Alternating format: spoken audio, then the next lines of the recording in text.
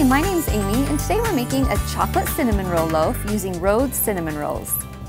Let your cinnamon rolls thaw slightly, then slice in half to make 16 thin cinnamon rolls. Spread chocolate spread on each cinnamon roll except for the last one. Stack them together in stacks of 5 or 6 so they don't tip over.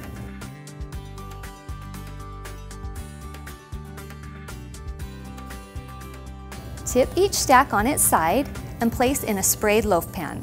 Cover with sprayed plastic wrap and let the loaf rise until it reaches the top of the pan. Remove wrap, bake at 350, 25 to 35 minutes. Drizzle with frosting. For the complete recipe, visit rhodesbread.com, and thanks for baking with Rhodes.